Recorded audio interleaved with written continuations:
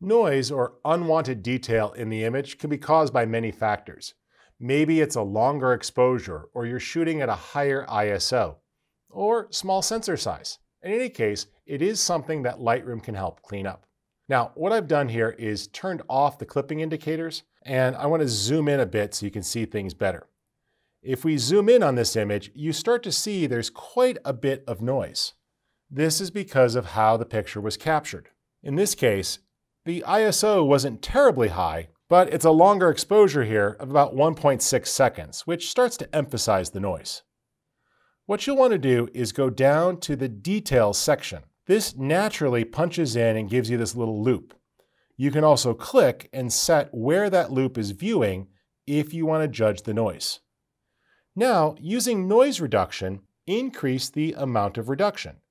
Luminance is going to go after the overall noise. Now, you don't want to be too aggressive or the image starts to look painterly, but a little bit works well, and you can still preserve detail and contrast on the edges.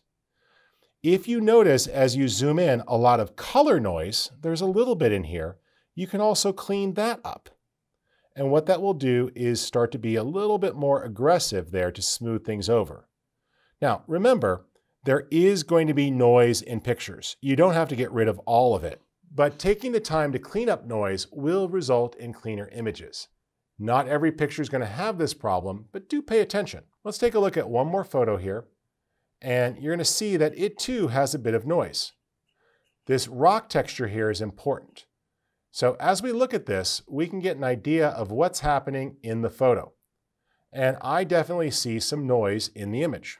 Let's go ahead here, tone down the sharpening a bit, and reduce the overall noise. Now you see that that did a nice job.